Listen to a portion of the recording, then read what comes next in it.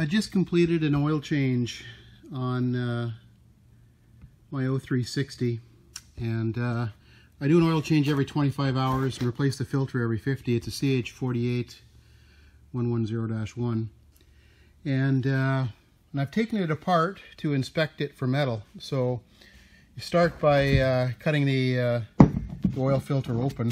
I think there's probably better quality cutters, but this is the one I've been using over the years.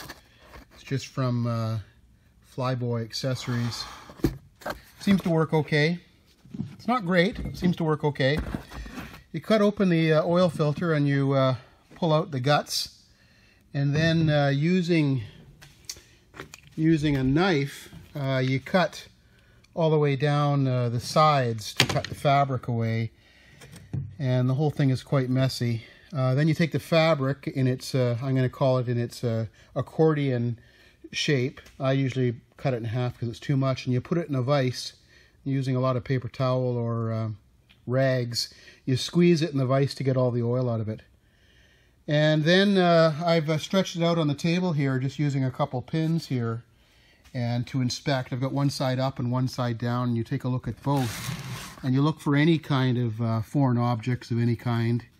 And of course you're looking for things that might be metallic.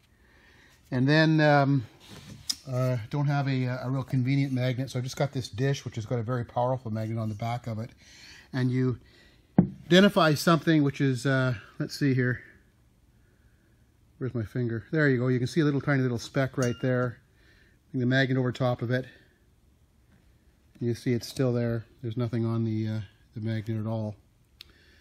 There's lots of little loose pieces here, but again, they're not magnetic.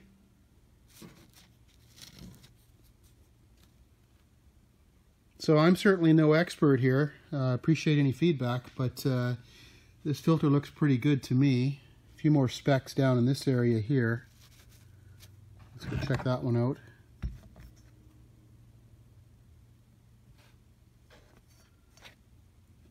Yeah, nothing. And I've done both sides.